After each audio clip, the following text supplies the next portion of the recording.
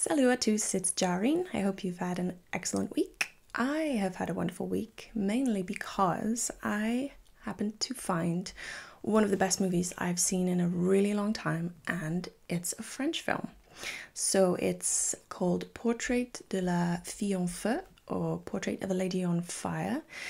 It is a period drama about forbidden love. If that doesn't sound like something you'd be into, it didn't sound like something I wanted to watch either, but I am so happy I watched it because it is a beautiful, beautiful film.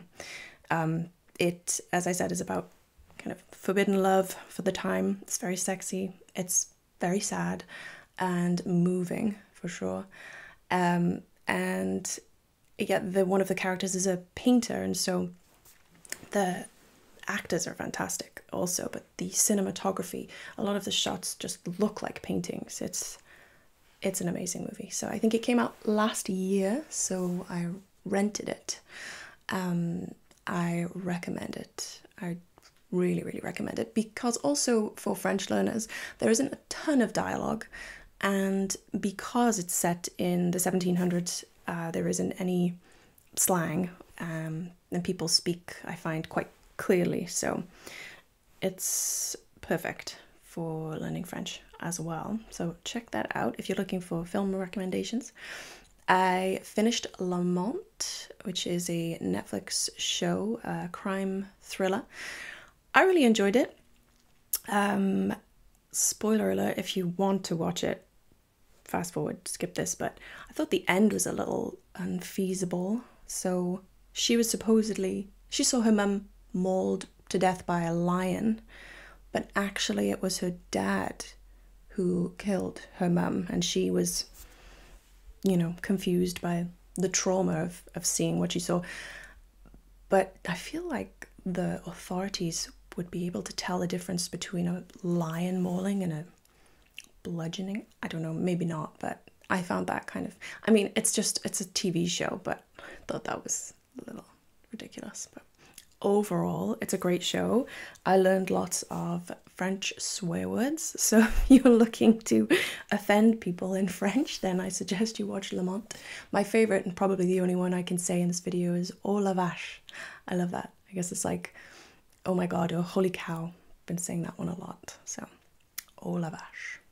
But yeah, I also recommend Lamont, and I will be starting a new show tonight, actually. I don't know what I will start, but something on Netflix, so if you guys have seen anything good recently, please let me know.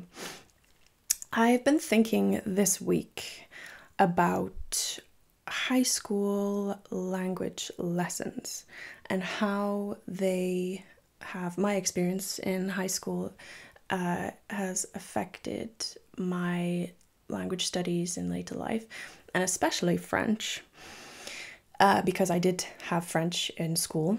I think it's interesting, and I'd love to hear from you. I think it's interesting that most people you meet, most people that I've met, most certainly, have had a negative experience in high school or just school when it comes to learning languages. So they were made to feel bad for not being able to perfectly pronounce something after hearing it on a tape in class, corrected in front of their peers. Never a good thing, especially for teenagers. They were drilled grammar, aspects of grammar, and are not allowed to kind of explore the language, explore content through the language, so that their interest is piqued. It definitely seems that most experiences have been negative. Mine certainly was. So I grew up in Wales in the UK, the capital city, Cardiff, which is a bit of a rough city, bit of a rough school as well.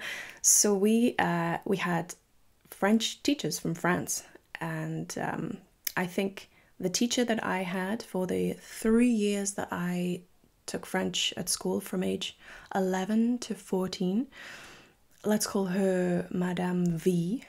I think she came from a small town or village in France and was maybe used to well-behaved little French kids. She came to this inner city school in Wales and just could not handle us at all. And from the get-go, we realized that she wasn't a teacher who had any kind of authority. So a lot of the kids definitely took advantage of her. Anyway, it was a bad scene. She couldn't control us. She couldn't excite us with learning French. She couldn't get us into it. She didn't try. I feel as if she was just stressed out for a lot of the time. So maybe it's just this one teacher and this one experience. I just was unlucky, and maybe the other teachers in the French department were great, but after hearing from friends, I don't think so. I think that overall the experience with these teachers in this French department at my school was that we were drilled grammar. We were taught through a textbook. There was no, what would you like to read about, learn about? What can we explore through the medium of French? What about the culture interests you? It was just get the textbook out, page 28. Let's, practice. You stand up, repeat after me, pronounce that wrong. This is how you pronounce it. Repeat after me. Okay, sit down. So it was uninspiring. It wasn't fun. It wasn't engaging. And I understand that teachers need to hit certain topics, especially a language teacher. You have to teach grammar. That's just the way it is. But I think there is a better way of going about it, for sure. And so those negative experiences that I had at school, I'm definitely seeing them come through in my study of the French language now in two ways. I'm nervous to start chatting with a tutor on Link because I wonder how good my pronunciation is, how well I can actually speak, obviously. But definitely the whole pronunciation thing shouldn't really matter. I mean, of course, I need to be able to nail the pronunciation. I want to be able to speak French well, but if my tutor can understand me and we can have a conversation, it's not such a big deal that I don't get it spot on, especially at the beginning. So I'm trying to let go of that. And also something I talked about recently in a previous video is I have this guilt feeling when I don't finish a piece of content. So I start reading a news article or a podcast episode or whatever it is, and I don't finish, and there's this nagging in the back of my head, you need to finish your work. No, I don't. It's great. I don't have to finish. I can study however I want, because as long as I'm feeling engaged by the content and I think it's important that I want to find out about the topic, and French is the medium through which I'm finding out about it. So I'm not so much trying to learn French as trying to get to the subject matter. And I'm finally finding now that I'm getting to a place with my level where I can do that. So letting go of the negative associations that I have with language learning and with French, definitely this week. I noticed that they're there anyway, and I'm trying to just dispel those.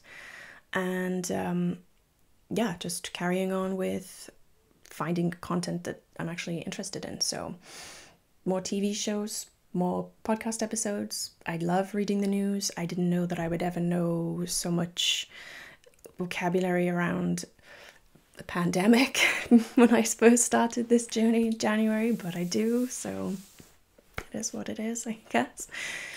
But I would love to hear your experiences. If any of you have a particularly negative or positive, actually I'd be more interested if anyone, and surprised if anyone has a particularly positive experience from high school language lessons, French or any other, because I know there are teachers out there who are amazing and can really engage students and get them turned on to a language in ways that others just can't. So I would love to hear experiences, and I will see you guys next Friday.